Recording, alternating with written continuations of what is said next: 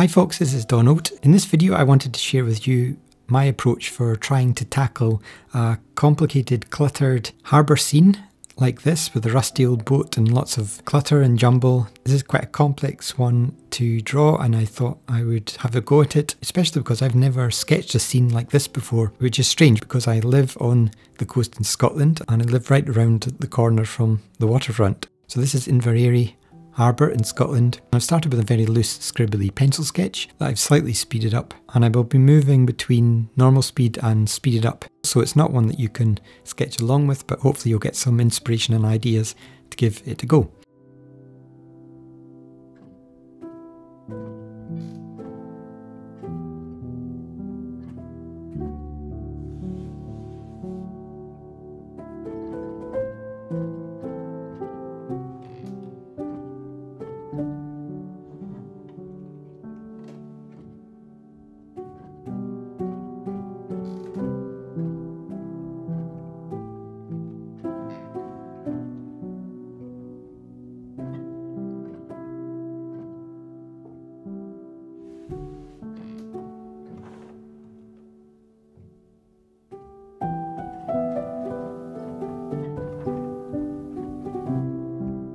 Once the pencil sketch is done, I move into the drawing stage, and I decided just to make this line drawing so that I'm not going to do any colouring in with this. And because I use a solid line drawing style, the first thing I need to do is put in the foreground items and then I'll put in the things behind. So most foreground thing that you can see is the ropes that are attached to the boat. So those are the first things I draw in to avoid things cutting through them.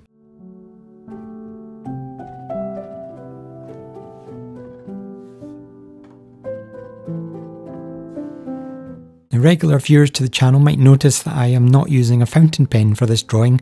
I am using an autographic liner, and the reason for this is despite the fact that I've been extolling the virtues of fountain pens of late and was becoming a rapid convert to fountain pens, I knew it was too good to be true because the fountain pen that I found that was my sister's, and I was thinking, this is a brilliant free fountain pen for me. Well, it stopped working. The ink started leaking out and it was going all over the place. It almost ruined a sketch that I was doing at the weekend. I managed to just get it away from the sketch and run to the sink before it went everywhere. It went all over my hands. I did realise then that the pen was faulty. It was too good to be true. Find a free pen. There's a reason why it's lying about and has been dumped in my pen pot. It's because it doesn't work properly. And even before that I noticed that the line was getting too thick compared to when I started, so I've abandoned that one. I have a new fountain pen on the way, so by next week normal service should be resumed and all will be well in the world.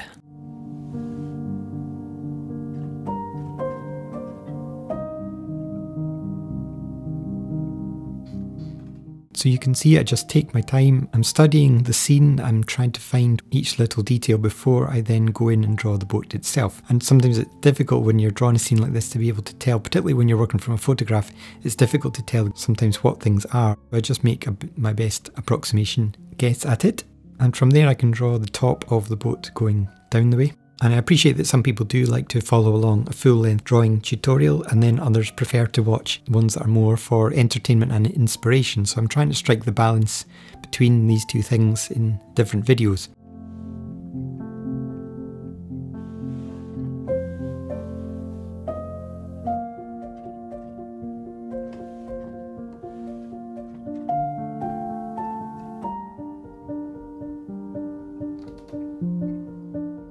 I'm drawing in the rudder now. You can't actually see the most pointy part of the boat at the front because the rudder is hiding it. So at the start it doesn't look entirely right because it looks like it's missing the pointy part at the front. I'm sure there's a technical term for that, but I'm calling it the pointy part.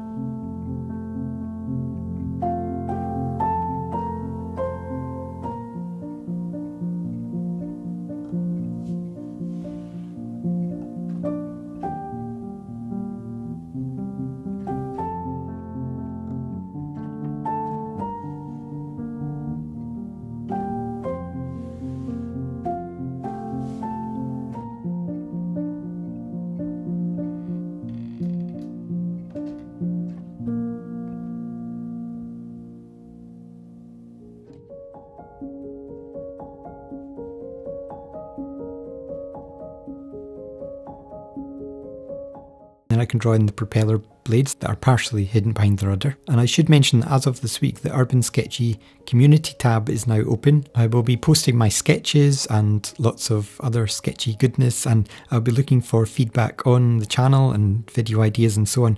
So I would love to hear your thoughts and come and get involved. All you need to do is look in your subscriptions feed, or you can click the community tab on my channel page. YouTube opens up the community tab once you reach 500 subscribers, which we have now passed. And I just want to say thank you so much for everyone who has subscribed so far and left such nice comments and feedback and got involved. I'm incredibly grateful and surprised that so many people are here and watching these videos. When I started all of this, I really wasn't convinced that anyone would have any interest in what I have to say about any of this arts business, or never mind watching me actually do art. So I'm delighted that you're here, and thank you so much for being a part of it. If you ever do have a go at sketching any of my sketches that I do in real time and you try to sketch along, or anything that's inspired by what you're seeing on this channel, do let me know, and I will be more than happy to post your sketches on the community tab for everyone to see, and we can all try and share and make it an encouraging, positive place, because making art is hard and I appreciate that, and I'm still learning all the time how to do it. I'm trying to push myself and getting better at drawing, and that's partly why I decided for this sketch just to only draw the line drawing and really spend the time concentrating on that and not have to think about doing colouring afterwards. Now you've got the sense of how I was drawing in real time, I'm going to speed it up a bit.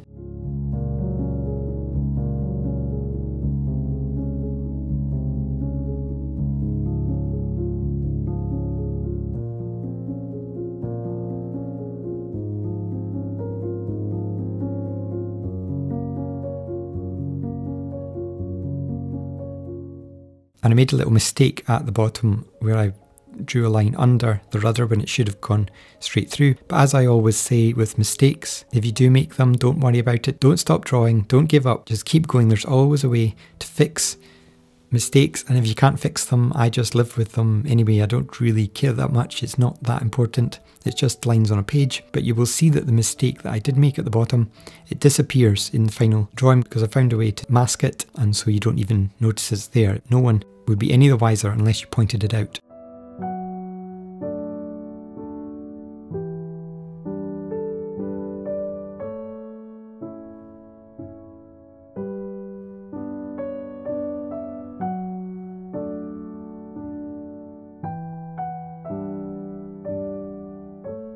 So I'm building up the interior part of the boat now, the little cabin, and there's lots and lots of cluttered detail, and the process entirely throughout this is just looking at the scene and trying to work out what goes in front of what. And I know that sounds very simplistic, but that's just the way I like to think about things. For me, it's not about following rules, it's just about drawing what I can see. And for example, the big pole that's coming up from the back of the boat, you have to draw that in first before you draw the line that goes behind, otherwise the line would be cutting through the pole.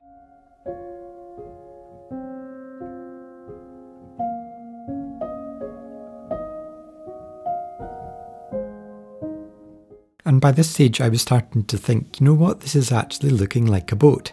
Considering I've never drawn a boat or any kind of harbour scene before, I thought this is turning out alright. And it's always funny that when you surprise yourself by managing to actually be able to draw something.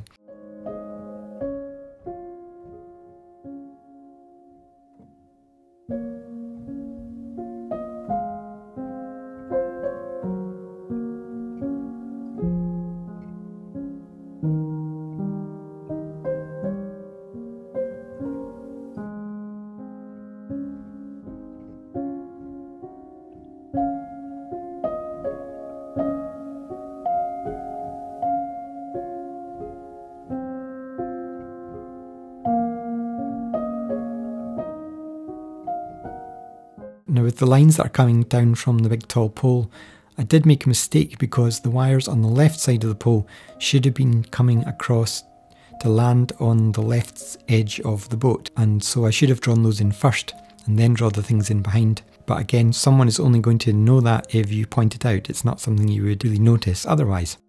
So I'm then drawing in the harbour wall that is behind, and then there's some fencing, and I had to eventually move that yellow strap to stop it getting in the way. That let me get right to the edge of the page, and I always do like to draw right to the edge of the page. I don't know why I've always done that, but that's just the way I do it.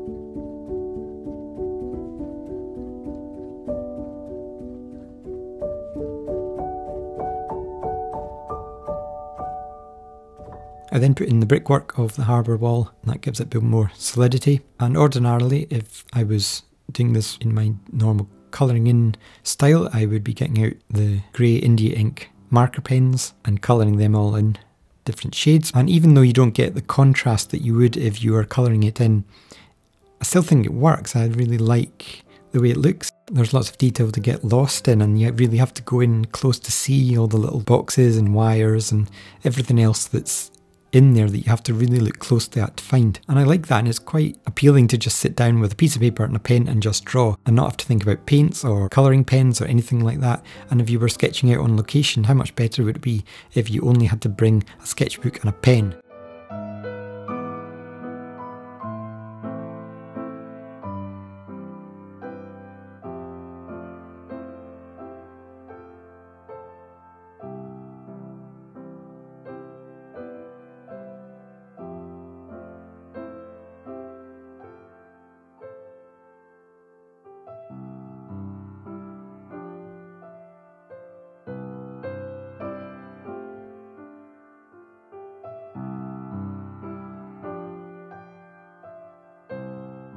So then I added lots and lots of rust squiggles, and you can see at the bottom I created a water effect. Even though the picture doesn't have water, I thought that would look quite good, and that mistake that I made below the rudder blade is no longer visible because I turned all of that into gravel where the water is lapping up as the tide comes in. And I did find this difficult. I know it might look easy when it's all speeded up and you're just speeding along drawing, but there was an awful lot of complexity, and a couple of times I did get a little bit lost, even though it might not look it. But I just kept persisting, and I think that's always important in sketching, because in the end it turned out pretty well, and it gives me encouragement to maybe keep drawing like this and seeing if I can tackle much more complicated scenes than I would typically try to draw. I always like to challenge myself. It's how you get better, it's how you keep moving forward and become a better sketcher and artist. And if you'd like to see more sketching inspiration like this, you can click on this video right here, and I will see you in the next one.